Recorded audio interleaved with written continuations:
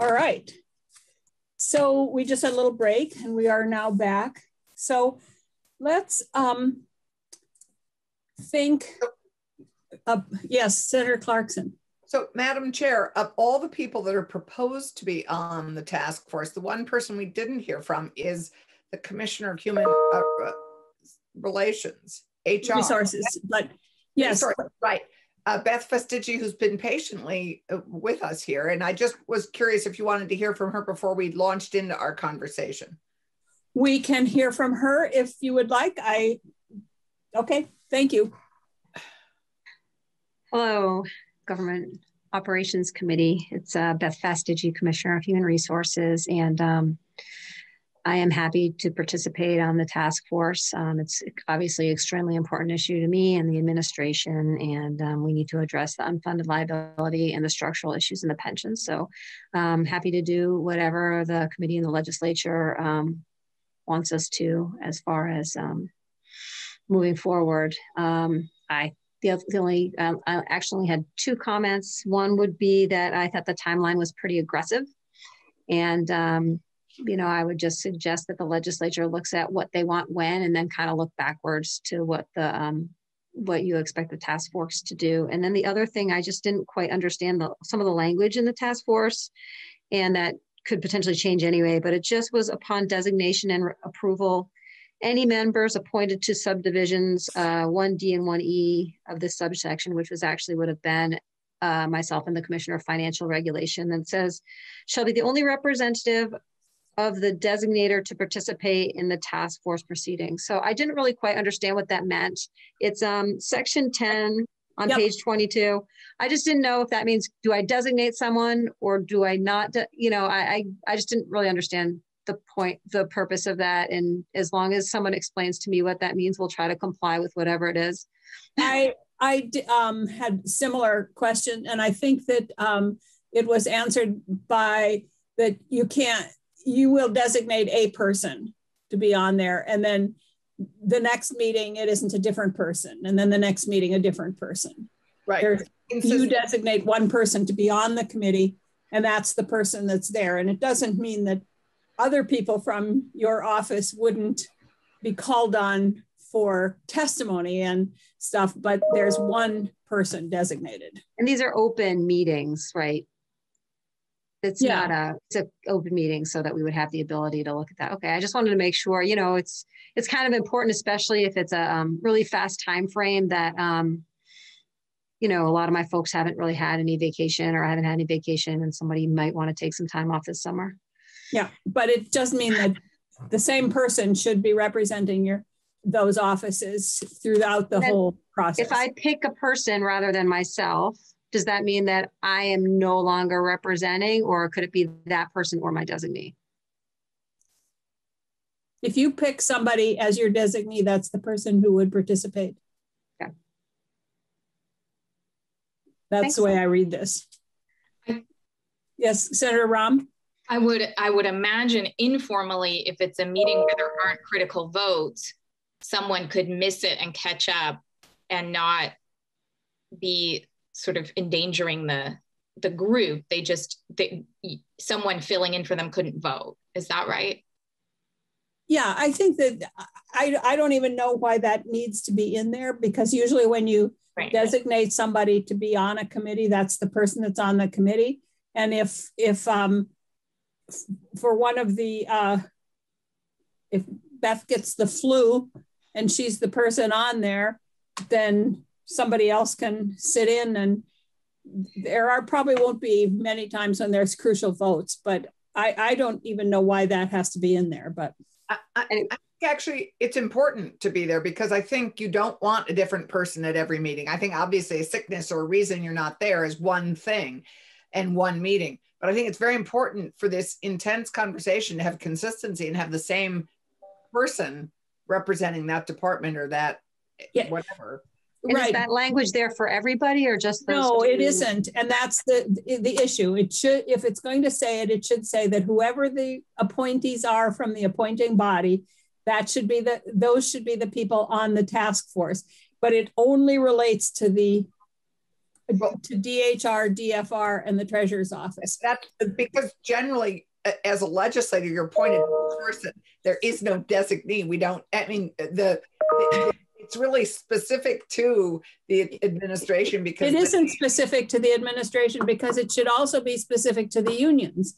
The unions shouldn't be changing their appointees every time either. I assume they would be named people. Yes, well, these, but good okay. point. Yes. Anyway, that was the only thing. I just was a little confused. So I just thought that I just was hoping that someone would explain that if ultimately I end up being on the task force and I choose a designee rather than myself, that I would want to understand that. Yes, I think it's whoever you choose, whether it's you or a designee, but don't choose a different designee for every meeting.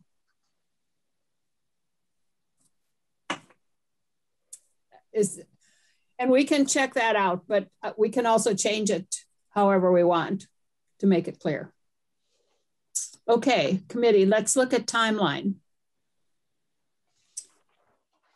Anthony, I think you had a brilliant suggestion about some kind of an interim report. I thought that made a lot of sense.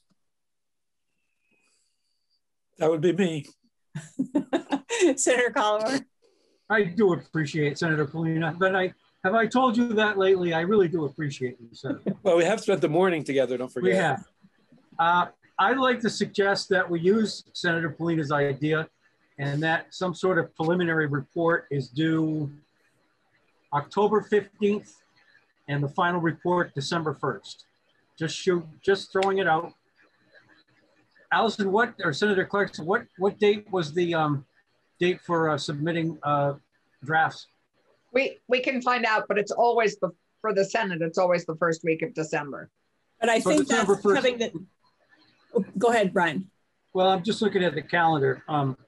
So December 1st is a Tuesday. Well, we could just ask Ledge Council. I can just text them right now and find out when it is. Well, and also it might be the deadline to make a request, not necessarily to have the final version of the bill. Right. We just put the request in by then. I just was throwing that out, and okay. Thank you. It was. Yes, we could put the request in November without having the details. So, Senator Rahm, I think I saw your hand. Did I? I'm good. I was okay. Senator Polina. Oh, okay. Senator Clarkson. Well, I think that's not a bad idea. I just want to be thoughtful about our House members who do have additional challenges, and we are too with the reapportionment. So I think this is fine. I think that the work fills the time available, and so I actually think that Jeff's original idea is one I prefer, which is October 15th, because I think my guess is they're going to land sooner than you think. It's not that huge in scope, but I think I would be surprised if they weren't very efficient about their time. And so I would support Jeff's original proposal of October 15th. So you wouldn't have any interim report then? I don't think you're going to need it. I think that this crowd is going to work well and move fast and be efficient. Can I ask a question about that, Senator Clarkson? I mean, if there's an interim report October 15th, which I actually think that gives more time for legislators to process feedback to it than like a crush of feedback, that we don't really have an organized way to respond to. I think the task force getting organized feedback actually helps us in the long run. So it doesn't feel that different to have an interim report on October 15th, that then we get feedback earlier and in a more organized way, so I feel like we can walk and chew gum at the same time.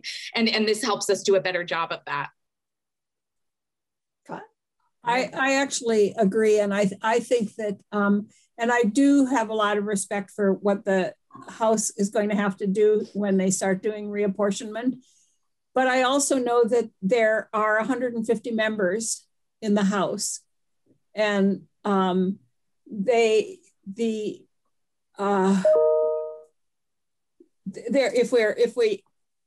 only a few House members and Senate members, depending on where we land, who are going to be involved in this. It isn't all 150, and it isn't all 11 people from the GovOps committee. There will be some people involved, and the other people can go off and continue to do what they have to do. And we won't have we won't have legislation until January anyway.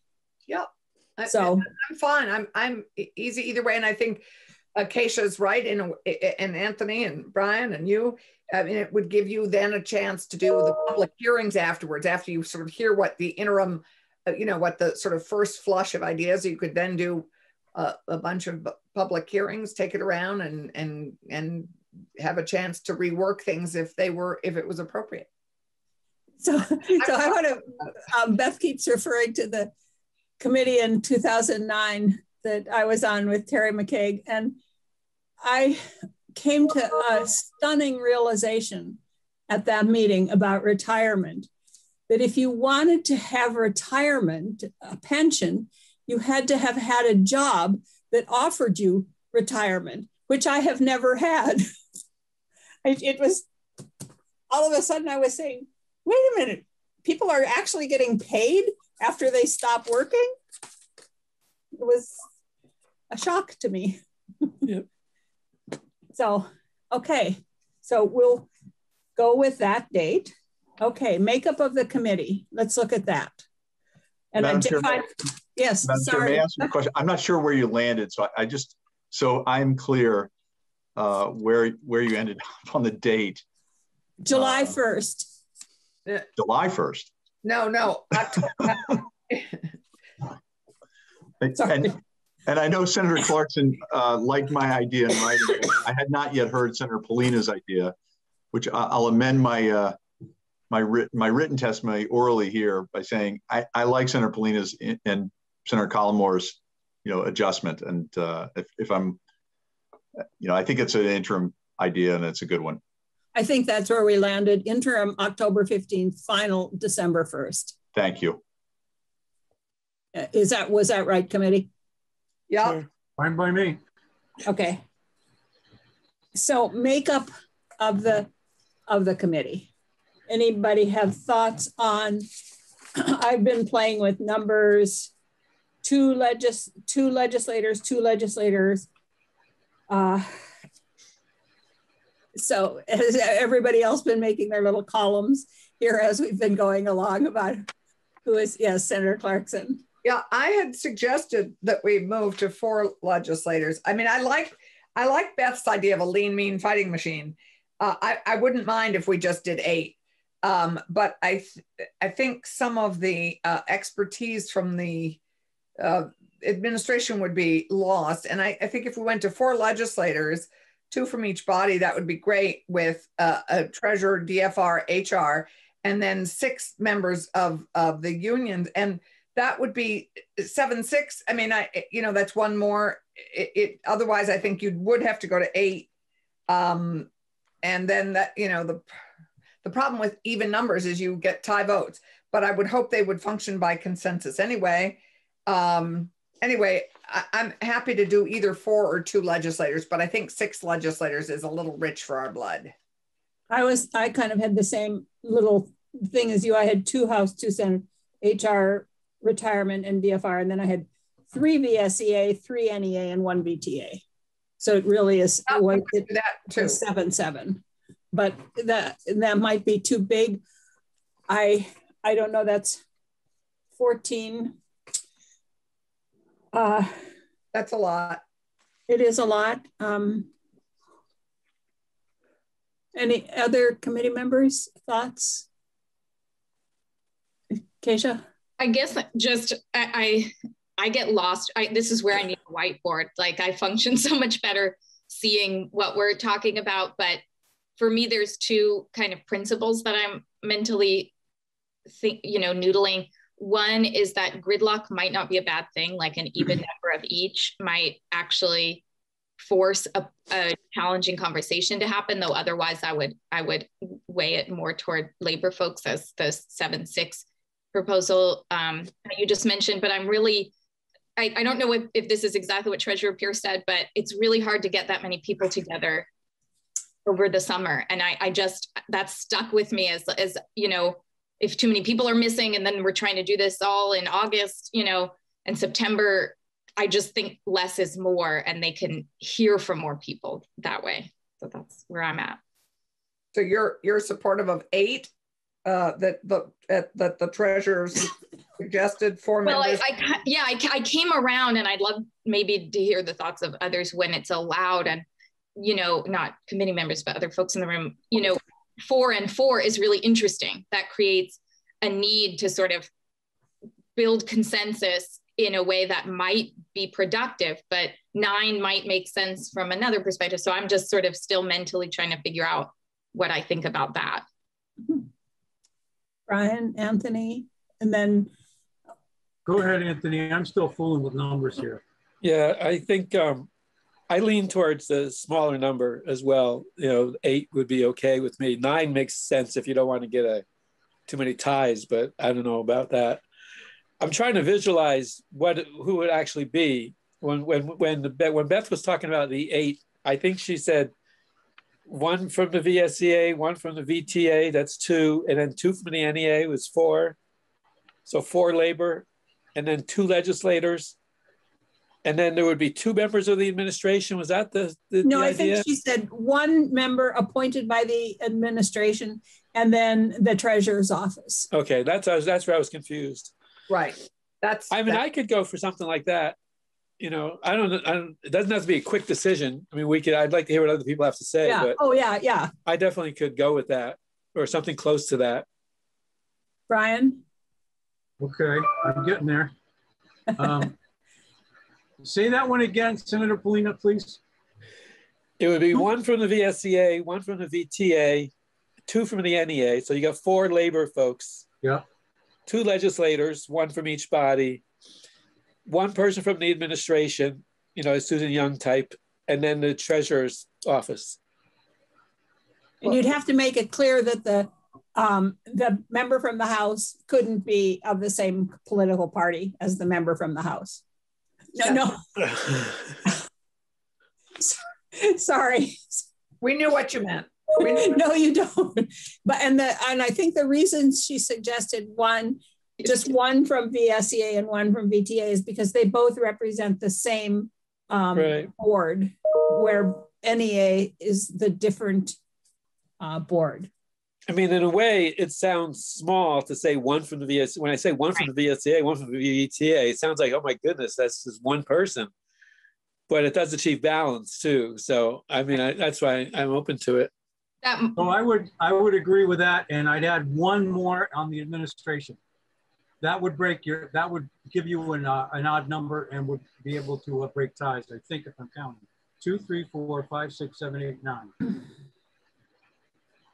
I was actually just going to say, I think maybe you add 1 more person from the VSEA, because I mean, I've just heard from so many different VSEA members who have very different jobs, you know, so it just like maybe there's 5 labor folks. So maybe we're just climbing back toward 15, but you know, that would get us to 10.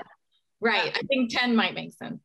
That 10 is what Brian and Keisha, I think, we're looking at, which would be then 2 VSEA, 1 VTA, 2 NEA, 2 legislators, 2 administration, and 1 treasurer. And that's 10. And I quite honestly don't think you're going to see a lot of ties here. I don't think this is the kind of an issue where you're going to have all 5 people over here on this side and all 5 people over here on this side. And there are so many different issues that need to be addressed that I think people are going to align differently on different issues. Yeah, I would agree with that. I think 10 is okay. So let's hear from Mike, Steve, Jeff, Thomas. Who wants to jump in? Well, I'll go ahead, Steve. Thanks. So I do like the treasurer's proposal. I think also the latest proposal, the 10 members, would also work. What's really important for us is that the number of members of the three unions be equal to the folks who are not members of any one of those three unions. I think there is a lot to be said for what the treasurer proposed. It might be easier to manage, but 10 is not that much bigger than 7. And in the 10, they would be, Steve. 8, I'm sorry. 8, 10. That's what we're kind of at 8 or 10. Either way, as long as it's 50-50. We would be opposed to adding another member of the administration if it threw the balance off. Jeff? So I hate to be I was doing some math here. I was thinking VSEA 2, troopers 2, us 2, so that'd be 6. I was looking at 12. 4 from the legislature, 2 each House, Senate, and 2 from the governor. We've had the 2005 commission had 13. It just feels like 12 gives everybody a voice and not, so I just thought that getting 4 from the House and Senate, 4 from the legislature, 2 from the governor, and then 2 each from VSEA, VTA, and Vermont NEA gives everybody an opportunity to say they had a voice in the process. And I think the balance is important, yes, and so is voice, making sure that people feel heard, legitimately so. It's a tough balancing act, I know. So you left the treasurer off. Oh, I did. Don't think that'll work. Yeah, my original proposal, just was added 4 members from Vermont EA troopers or VSEA and 1 from the troopers. It struck the balance. It did include DFR. So that's in my proposed language that I submitted. That totaled 18 though, Jeff, I think. Yeah. Yeah, that's way that's big. A huge bus. Yeah, that's too big a bus. Our curves are too tight. We don't even have a table in the State House that will accommodate that many people. Well, you could eliminate 1 from the governor and give it to the treasurer. I guess that's the simple way to go. But you still, so you're 12. 4 legislator, 1 governor, 1 treasurer, and 2 each for VSEA, VTA, and Vermont NEA. I like the 5 better, the 10. Yeah, I think I'm landing on 10. 8 or 10 makes me I think, and you can bring in everybody. I mean, everybody can be brought in to testify. It's not like the room is closed. The room is open. Okay. Anybody else have any? And I think that what we'll try to do is get this kind of a little bit gelled and then come back to it and give us some time to think about it, run it by. I'd like to run this a little bit by our leadership, by the Appropriations Committee, just to see kind of where we're landing. So should we propose 10? I think so. Okay. Sure. All right. So now we have the administrative support. That was a pretty easy one, I think. Beth suggested that it be the administrative support come from the Ledge Council, which makes sense to me. Sure. I think we hear from Ledge Council. I mean, they get every one of these study committees. I think that the treasurers, I think it would be nice to share a little bit of it. I mean, everybody is under stress. Everybody's workload is heavy. I would like to hear what Ledge Council says about its capacity. The legislators are the least number of people on this, quite frankly. Right. I mean, the treasurers actually are the least number, but it's the treasurer's office that oversees all this. So, I mean, while I'm sympathetic, I also would like to hear what they have to say about their capacity this summer. The one thing that makes sense about having it be legislative council is what Beth was talking about earlier, is that this is owned and created and owned by the legislature. We are the ones that are going to ultimately make a decision here, regardless of what comes from this task force. And having our trusted attorneys giving us advice makes a lot of sense. I agree, but I still would love to check with just we will. what their workload is this summer. But I agree. Thank you for reminding us of that. Yeah. Okay. So I'm sorry. Where does JFO fit into this? Do we mention JFO, or is that a given? No, we mentioned JFO. Okay. Did? No, I think we should. That was Beth's suggestion. I thought she said Ledge Council. And JFO. I think assistance, it says JFO right here. It says assistance. Task force shall have administrative, technical, and legislative assistance of the Office of the State Treasurer. Fiscal assistance from the Joint Fiscal. Committee support services from the Office of Legislative. It should say Council, I think. Or maybe they now call themselves legislative. Oh, operations is the staff. And that would mean, I think Beth would like us to strike A and include legislative operations and council. So A would be administrative, technical, and legal assistance from the Office of Legislative Counsel. B would be JFO, and C would be operations. Right. Is that what you're suggesting, Beth? Yeah, I think that, we can help with some of the actuarial work, but JFO has some expertise there. And I think that if we work together, you've got a better result in the long run. Because they, again, as you pointed out, that you folks are the owner and JFO works for you folks.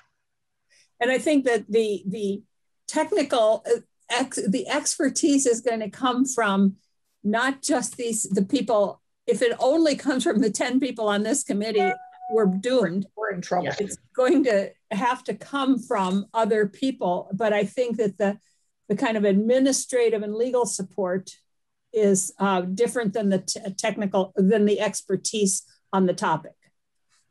Agree. Madam Chair. Yes. What we haven't heard anything about, and because our appropriations deadline is looming, we do need to hear from somebody about number 2 there on line 17 on page 25, which talks about the appropriation of $200,000 in general funds to support this.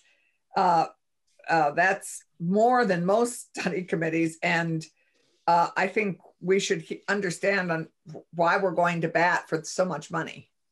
Well, I think that I don't know that we even need to do that. If it's going to be in the appropriations bill, I think they will deal with it. If we tell them how many meetings there are and how many people there are involved, if there are only 2 legislators and you're talking about 15 meetings, that's 30 meetings at approximately $100 a meeting. That's $3,000.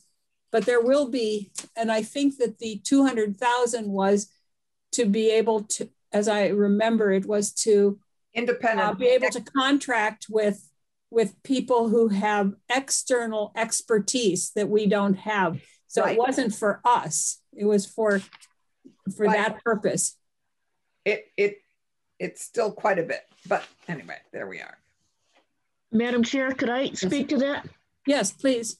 So I believe, and again, this is from memory, that it was someplace between $75,000 and $100,000 in 2009. That included some portion for legal consultation. Even though Ledge Council is doing that, you're going to need to run some of this by folks that have some IRS background and some and actuarial firms do have consultants, not lawyers that will represent you, but consultants.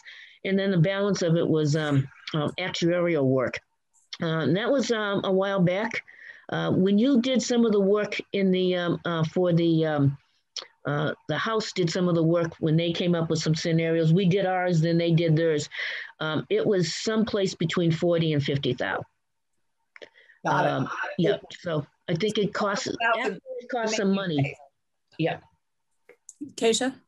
Well, I also think, per Senator Polina's suggestion that this be, shared publicly, there's a little bit of money that would probably be needed to make sure it gets to people, that there's sort of, maybe if they have a meeting or two that, they have a little bit of funding for all of the costs associated with publicly sharing the draft plan. Okay, yeah. So we're leaving 200,000 in there. Great. Yeah. Okay, I think that the next, where are we committee? I think that where we are is we've gotten to the charge. Mm-hmm. Yeah. Yes. And I have mixed feelings about leaving the target in there, the charge on Romanet 1 and Romanet 2, because it's so specific. And I wondered if even if it was kind of tipped upside down, and you said that the task force will look at benefit structures and put that first, and then put that a potential goal might be this. I just fear being so prescriptive in the goal, and but committee, I don't know where you are on that, and you're probably more expertise at this than I am anyway. So Senator Polina? Yeah, I have a feeling I don't like having it there, but I honestly need somebody to tell me in plain English what it says. Okay. That might. I don't like having that kind of target, and it's just ironic because all morning I was advocating for targets in the Agriculture Committee on another issue. In this case, I'm not so sure the targets are helpful, but I honestly need somebody to tell me what it actually says. Tom or Beth? So the boards of trustees, and I think this follows off of their charge. So what they said was that they wanted us to do recommendations that would bring us back to the levels that were the unfunded liability as of the 2021 budget, which was based on the 19 val. There's a 2-year kind of process, and given that the senator doesn't want me to go into detail, I will definitely not do that one. Thank you. Yes. I got your message. So go back to essentially what was in the 21 budget. The difference is 400 and, I'm going to do this again, my apologies, 604 million. I believe roughly 379 million of that was with the teachers system, and that leaves it's at 225 million on the state side, and to reduce the ADEC back to the 21 level from the 22 appropriation, and that is $96.6 million increase from the 21 to the 22. That helps. Thank you. And the fear, in some ways, is that if they focus too much, I'm not saying this is a shared fear, but the idea is that concern is that they might focus too much on that. Or number one, number two, if they achieve that, they might think their job is done without necessarily doing a whole lot of other things. So my concern about this is very similar to when we set up some kind of a study committee or a task force, and we say, but your your recommendations have to be revenue neutral. Right. And why we say that is way beyond me, because the recommendations could come in with a reduced revenue or an increased revenue, but that is more effective in the long run by raising.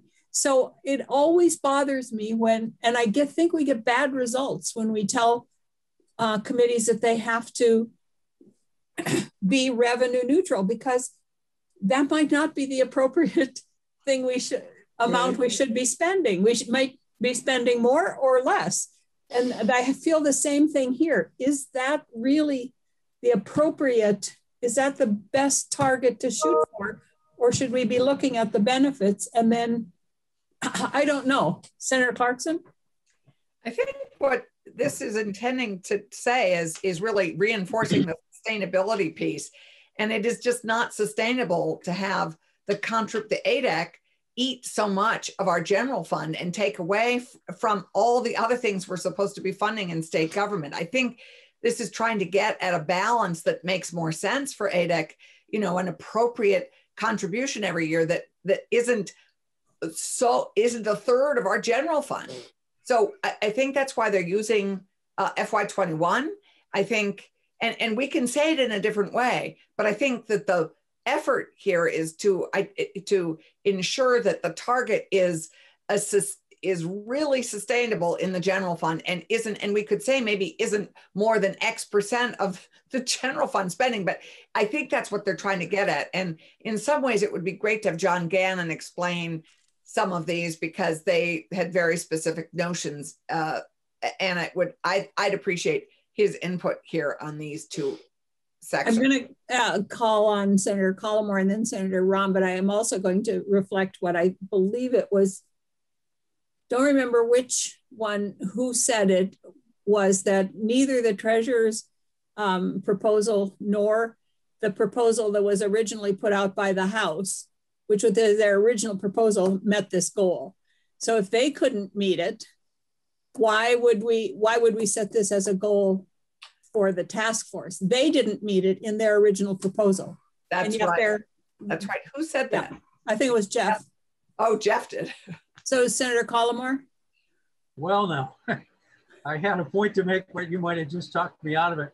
I guess my position on it is, since these are just recommendations and they're asked to find out about certain, I don't think they're mandates, and I guess I'm not as bothered by whether they would spend some time looking at both of those issues as I might be. But you raise a good point, Madam Chair. If the other folks haven't been able to do it, maybe I don't know.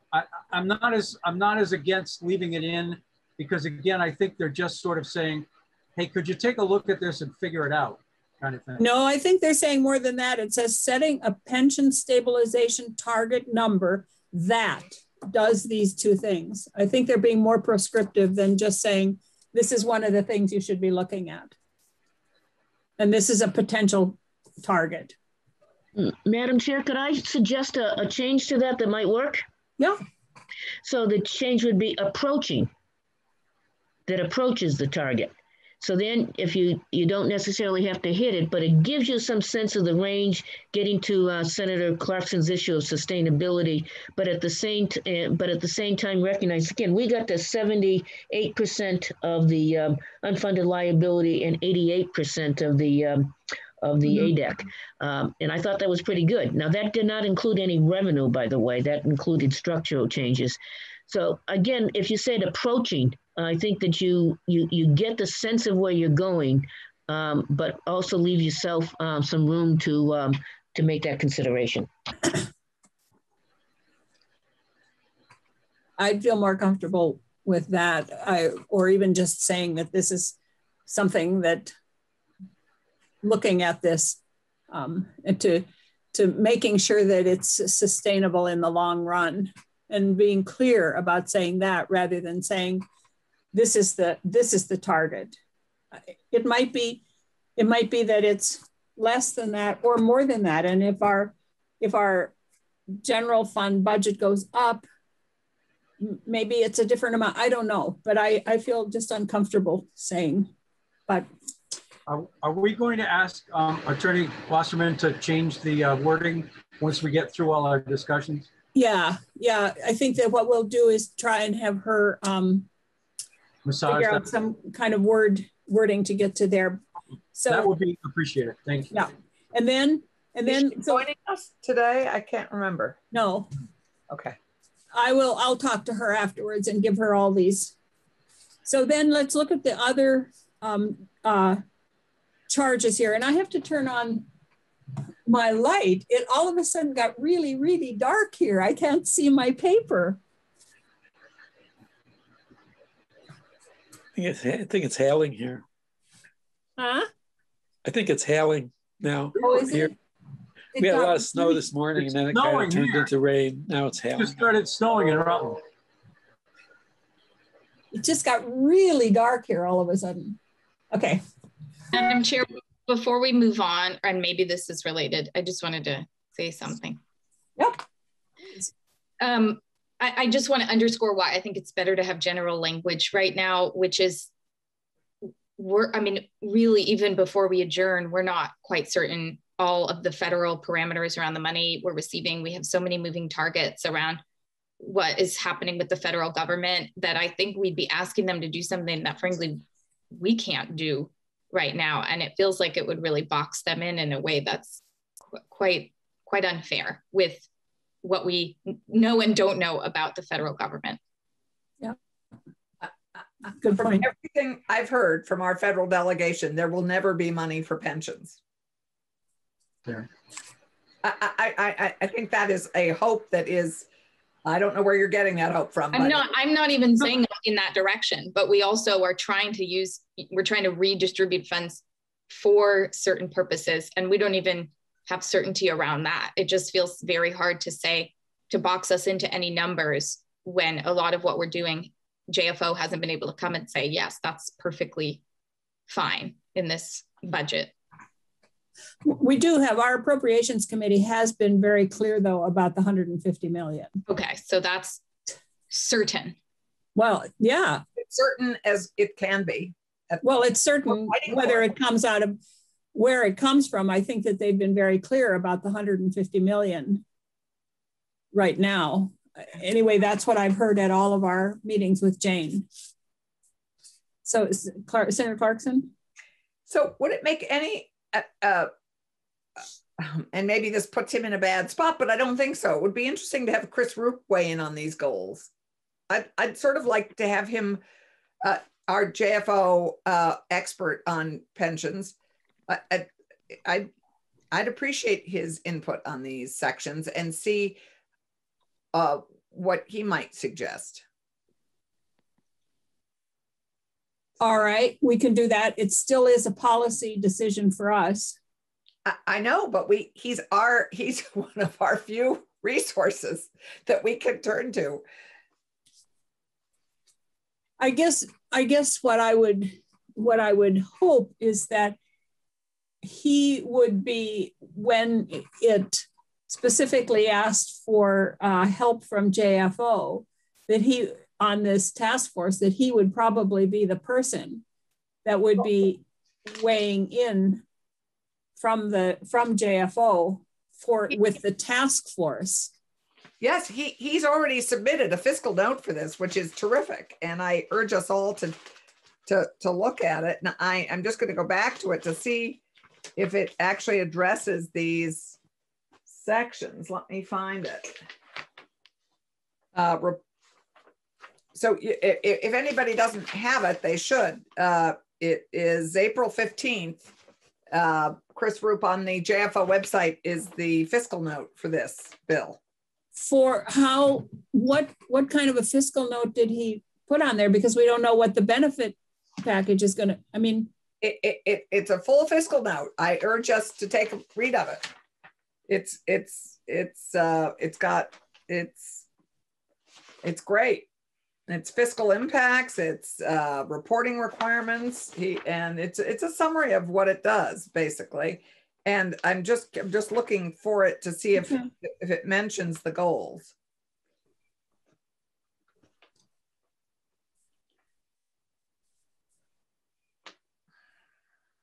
All right. Well, I don't know if it's the fiscal impact of the bill or the fiscal impact of what the task force is going to come up with, because that we can't. Right. No, it's not what it will come up with. It's what is in the bill. Right. Okay. So I will ask him to weigh in on the goals and see what he has to say. And we should all read the April 15th report. And then are there other charges in here that we feel we need to address besides taking out the one about defined contributions? Senator Collmore. Thank you, Madam Chair. It's not a charge, but Beth Festigi brought this up, and I'd just like to suggest that on page 22, that we take out lines 6, 7, 8, and 9, 6, 7, and 8. And just leave it as designee and not worry about I don't know where that language came from, and I don't understand. Oh, the thing about the designee and participating? Yeah. Yeah. I think designee is clear enough. I do too. When people are asked, I don't think I've never seen this language in any other commission or task force that's been set up that says, okay, Beth Fastigi, when you appoint somebody now, that's the only person. That's assumed that it's going to be that they're not going to change the person for every meeting. I don't understand why. I've never seen that in any other where it says designee. No. But I have served on task forces where there is a different designee often from the same office. And I think what this is trying to get to, and maybe we want to ask it for everybody who's appointed, except the legislators who are appointed by name, maybe we ask it for all the designees, that everybody be the one who is consistently serving on the task force. Once designated, you need to serve. I mean, I think that's what this is trying to get to. And we can say that, but we should make it then for everybody, not just for the governor's appointees. Yeah, I mean, I think that's important. I mean, the legislators are named by person, but the rest are, and I think what this is trying to get to is consistent representation of that office by the same person, which I have been on task forces where it's inconsistent, and it's not helpful because it means there are too many different ears hearing it. But if you extend it to all the designees, then that would be helpful, that the hope would be consistent attendance by the same person. I'd be fine with that. It just seemed to single those two people out, and I couldn't figure out why. I couldn't either. That's why, is the consistency of attendance. No. He means why they just had it applied to those two people instead of if the NEA, if the VTA has their one appointment and one time Mike appears and then one time somebody else appears and then Joan appears the next time and then Betty the next time, it should apply to everybody. Yeah, I agree. Okay. But I think that's the right. But they didn't make it apply to everybody. I would then make it apply to everybody who's designated. Yeah, it's a good idea. Brian, thank you. Okay. Yeah. Other charges that we need to, that we should look at here, Senator Polina? This is a little different. I mean, this is something I'm not sure is in here, but I think we should consider putting in, because we've heard conversations about the impact that the changes in the pension plan might have on retention of the workforce, whether it's state employees or teachers. We've heard that, the effects, depending on how the system is set up, we may find ourselves losing workers. And I think it'd be good to put add into the charge consideration of the impacts or the potential impacts on the workforce. Yep, got it. I think that's a good idea. Yeah, retention and recruitment. Right, retention and recruitment. So this is a pretty minor point, but so I realize that I didn't say this before and I apologize, but if any of the rest of you who aren't committee members have something to say about what we're talking about, please just raise your hand and we'll call on you, because we really want to make sure that we're going in the right direction here. So I sorry I didn't say that before. I just figured that you knew how this committee worked and you were free to say something if you wanted to. Although not you, Jeff. Sorry. Okay, Jeff.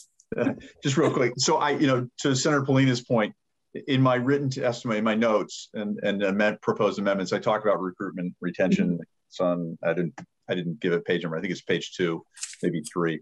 But I did talk about that, and I've got specific language. As to the charge earlier about the targets, certainly I understand where the number comes from, but since nobody else achieved it, I thought, why put the task force through a process that just might not be achievable? So take it out, let them establish what they will. And I propose, striking as an II on that section. I'm sorry. As an educator, do you know what those are called? Tucker Anderson is the one that, those are called Romanettes. Oh, Romanettes. I did not know. I'm sorry. Now you do. I do now. I will forever cement it in my memory. Thank you, Senator. Be fair, Jeff's an attorney, not an educator. Wait a minute. Bill? Senator White, Chris Broop just dropped me a note saying that he could join for about 5 minutes today, or would you like to have him another time? If he can join us for 5 minutes now, that would be good. And we'll be very pointed about our questions for him. Okay, I will send him an invitation. Thank you. Thank you. Sorry, Jeff, finish your thought. No, I think it's fine. I've made some recommendations, some amendments, and if a lot of what you're discussing here, I include. So some language tightening up, I think, and some proposals to Senator Polina's recruitment and retention. I've got some language there proposed. Yeah, I see that. Mm-hmm. So but while he's coming to join us, I'm going to, so based on benefit and funding benchmarks, it says proposed new benefit structures. And I'm going to cross off new and just say proposed benefit structures. Where are you, my dear? Oh, it's just a very simple, I'm looking still at the draft because I didn't want to print it out again. But it's the two that very specifically have the targets, and then there's B, and then there's C. Based on benefit.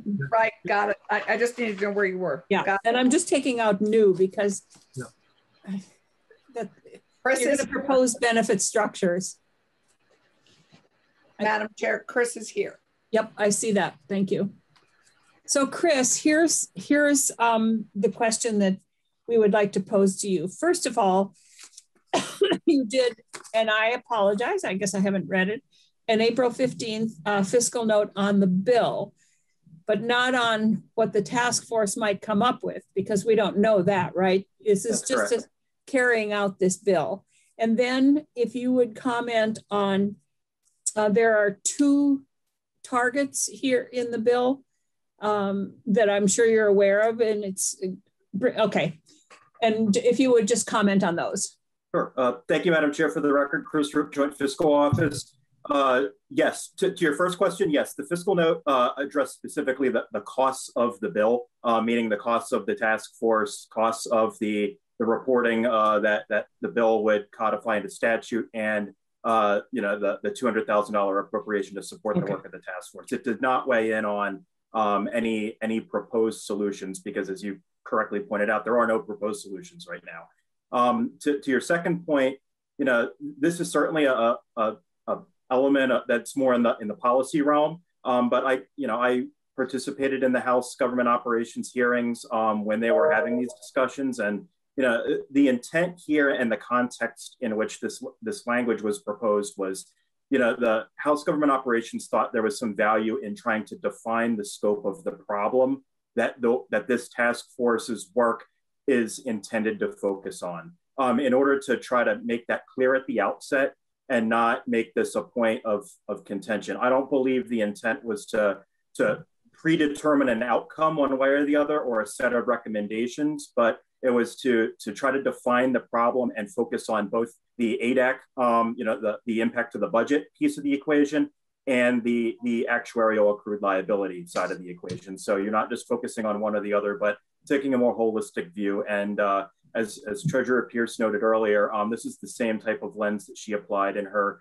January 15th report. And I think the intent here was to just try to be clear about focusing on the size of the growth we saw from FY21 to FY22, and not on trying to boil the ocean, if you will, or try to have spirited debates or conversations over the size or scope of the problem.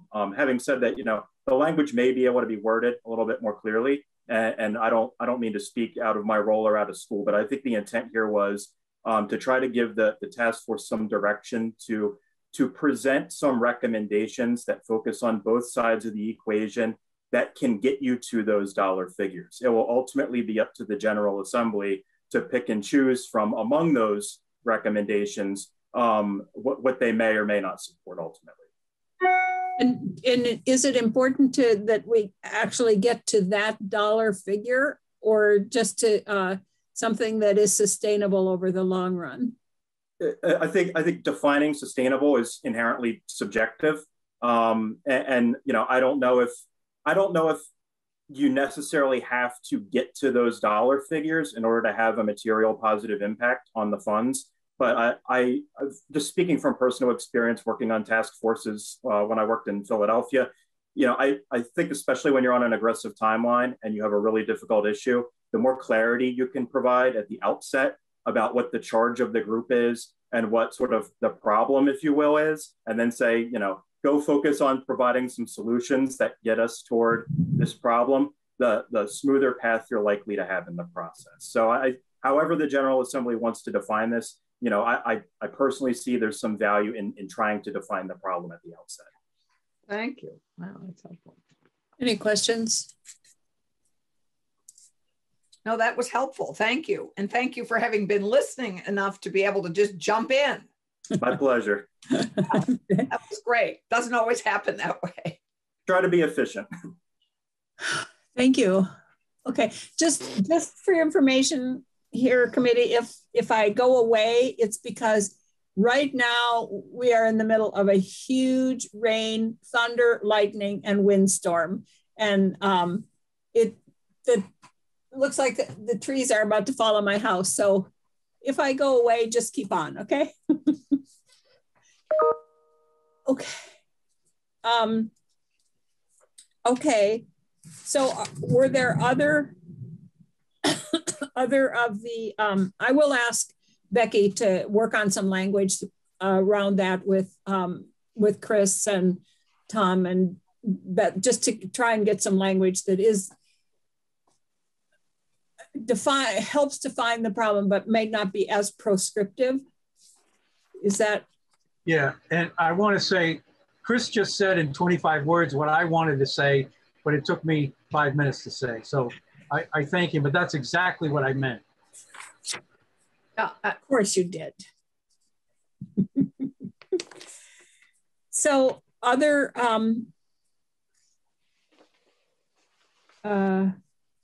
of the charges, Senator Polina? Yeah, this is partly a question. We've heard the labor folks particularly talk about the desire to have a revenue stream identified. In the bill as drafted, there is a part that says examining permanent and temporary revenue streams to fund the state employees, et cetera, including, that's where it also goes on to say, including a review of whether all or part of retirement income should be tax exempt. But putting that aside, it says, this is on page 24, line G, line 10, examining permanent and temporary revenue streams to fund the Vermont State Employees Retirement System and state teachers retirement system. Is that adequate? I mean, people have still talked about the need for a revenue stream. What is that language not adequate? That's I'm sort of asking the labor folks if they. Right, because it is there, and that's what. I just want to. I don't know if we're leaving something behind. So, yeah, Jeff. I did not, Senator Polina, I did not propose any change to that language. So I guess in answer to your direct question, I think it is adequate. Okay. Given that the task force, could look at it. Okay. I am going to take out, though, I believe, unless anybody disagrees, including a review of whether all or part of retirement income should be tax exempt, because I don't think that's the purview of this task force at all. That's a Ways and Means and Finance Committee issue. And does it imply that you're going to look at all retirement income in the whole state should be tax exempt? Yeah. Or just for retired teachers and state employees, and that doesn't seem fair. So I'm gonna, unless there's objection, I want to take that out. I agree. Okay. Okay, any other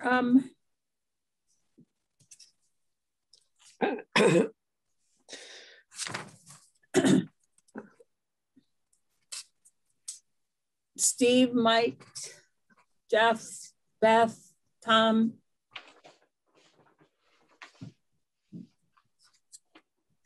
Leave time makes sense, right?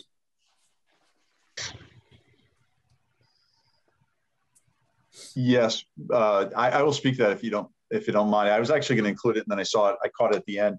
I think it's a really good provision to have. We've had some problems getting people released, and I think it's important. This is an important state issue. We've got to make sure that the people who are on this committee, this task force, excuse me, are allowed to attend. So I think it's important, and I appreciate it's there. Thank you.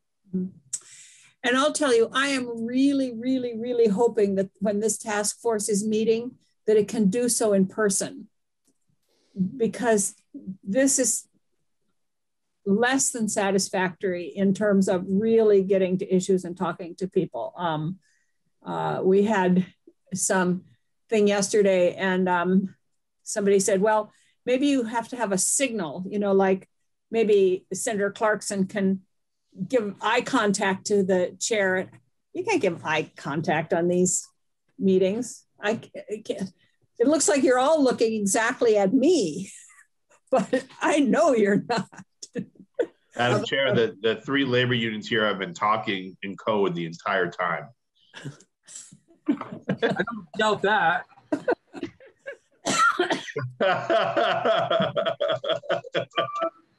So any other things here? And the remind me again why we particularly pointed out the Department of Corrections employees. I know why we did the judicial, but remind me about that.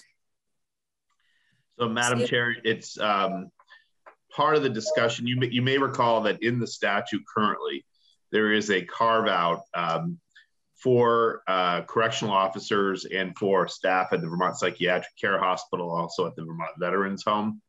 And there's also a proposal for a new group called Group G. There has been a lot of discussion given the recruitment and retention problems in the Department of Corrections and the fact that life expectancy of a corrections officer is only 59 years old, that perhaps this is an issue that should be examined in the same way that we look at law enforcement and whether they physically can be asked to perform the same level of tasks at age 55 that they could at 20, given the physical nature of their jobs. Was also part of the Group C study that you were a part of, that Mike was a part of, and I think Commissioner Fastigi may have, and the treasurer, of course, that looked at who should be in Group C and who shouldn't be. This was mentioned as something that the legislature needed to spend more time evaluating. But is this an appropriate topic for this task force, or is it something that the task force should recommend that be looked into further? Yeah, if you're asking me, I would say it's an appropriate issue for this task force to look at because of the impact it would have on the unfunded liability and the ADEC and being part of an overall, if there was going to be an opportunity to address it and have an offsets be proposed to cover it, this would be the vehicle to do it. I see. Okay. Senator Clarkson? Sorry, Steve, I guess the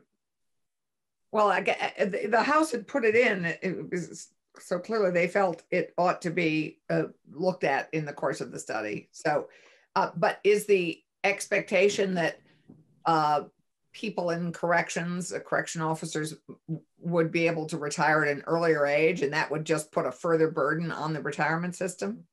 Currently, in the current statute, they can retire at 55 without penalty, which is not quite what law enforcement has, what Group C has. And so there has been some discussion about whether they should get something better than that, maybe not full retirement, but some reason to acknowledge that not everybody can continue to do the kind of physical work that a correctional officer at times has to do when they're 55. And so, or older. And it was particularly pronounced during the public hearing, since the speaker's proposal was to have people retire at 67, which you can't be, I mean, it's really hard to see how that would work. So Senator Rahm, I'm going to ask you what your question is, but I'm going to ask you a question first. You had suggested that one of the things that we put in here is the impact that it's going to, that any changes have on, and Jeff has talked about retention, recruitment and retention, and then they talk, here it also talks about the kind of impact on the whole economy of the state of Vermont. But do we want to have some special emphasis on the impact on people of color and women? I mean, if you're asking just me first, you know, I would say yes. I think what we know is that. Oh, no. Is that a dog? I'm getting attacked by my dog. Excuse me. So you know, what I can say that I have some knowledge in, especially from Change the Story and others, is that women and people with disabilities, and that could be related to old age and retirement, face a disproportionate burden of poverty. And I think what I would also say is we just don't have a lot of good information on people of color in our retirement systems or on fixed incomes in the state. So I would say, you know, yes to all of the above. I'm still an advocate for things like disability status, age, gender, and race being disaggregated whenever we can, especially in understanding the needs of our elders, our older Vermonters. So yes, if you're asking me. Yeah. Well, I just wondered, and if we can on, I think it's D, just add a sentence there that would address the particular impact it might have on any changes might have on women or people with disabilities. Yeah. I think definitely, given the percent of women in the teachers retirement group in particular, and which is huge, right, Jeff? It's a huge percent, particularly after a certain age. I think it's 77%. Yeah, 77. That's right, 77%. Okay. And we know that they, Change the Story has been particularly illuminating about their financial status. If I could just say, you know, I don't want to, if it's too complicated to collect race and ethnicity information, I understand. I feel like a lot of immigrants and people of color find an entry point into work as educators, as crossing guards, cafeteria staff, bus drivers. You know, you see a disproportionate number of people of color try to work their way in as cultural liaisons or on, you know, lower wage work assignments to sort of help their kids get access to the workforce. It's anecdotal in my mind, but I see it a lot in Chittenden County. And I do think it's worth understanding the entry points that people of color and immigrants have to working in our schools and the impact on them when they retire. And most of them are probably then not in the NEA system, but in the municipal system because they're not teaching staff. So they would be in the municipal system, I think. Madam Chair, if I could, we do have gender information. In fact, Senator Rahm, I would recommend you take a look at 2 charts that show the disparity in retirement, and it is getting better. There's a chart with the state system where it was really bad, and it's getting a lot better, but there still is disparity. We do have that data, and the only other thing I'd say is a DC plan, because women live longer. They have a greater risk of running out of dollars in retirement. Right, which is what we learn in Change the Story. Yes. And if I may, they put in less because they typically take time off to have children. And they probably earn less too. Right. All those above are supported by our analysis. Yes. Great. Thank you for that, Beth. Thank you. Okay. And also we don't have a lot of demographic information regarding employees with disabilities at the state of Vermont. I don't know if they do in the VSTER system, but it's not something that, it's usually something that people would self-declare. It's not something that we particularly track. And so that would be harder to get information on that. I mean, we do in the research board anyway, we do work on disability retirement. So we get information in that sense, but the swath of employees or retirees that have disabilities, we really don't, I suspect that Treasurer Pierce doesn't have that info.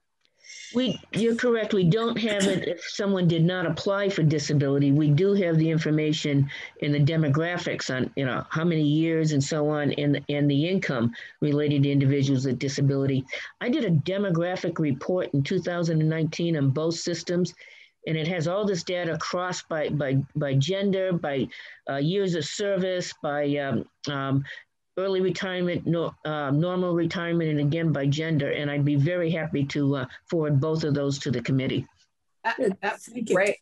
And I think that we need to, as a state, we need to kind of come up with a way of collecting, a standardized way of collecting data among all of our agencies and departments, and in education and in transportation and in health, labor, we need to have some kind of standardized way of collecting data so that we actually know what we're doing and what we're not doing. And I've been working on something with around that, but anyway, that's a different topic. Okay. Anything else here? If I work with Becky to get this, I'm trying to look at the schedule that we have. Keisha, you don't know this, but my desk in the State House would be perfectly tidy and clean in the morning. And by 3 o'clock in the afternoon, there were piles everywhere and I didn't know anything. And that's what it looks like right now. So tomorrow, actually, we're looking at OPR because we need to get that finished up.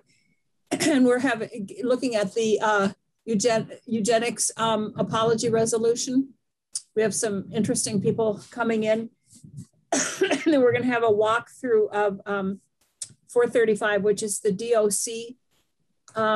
Steve, you're interested in that. I know that's the DOC bill that around polygraphs and drug testing and sexual assault. Okay. And then on Friday, we're going to look at this again.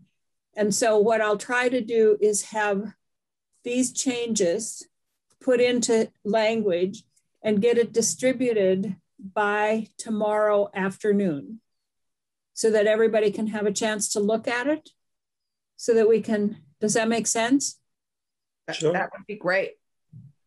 So I'll work with Becky and whoever else needs to. I think, Tom, you were going to work with Becky around some language on the VPIC. There were a couple changes on there on the qualifications for the chair and some other things.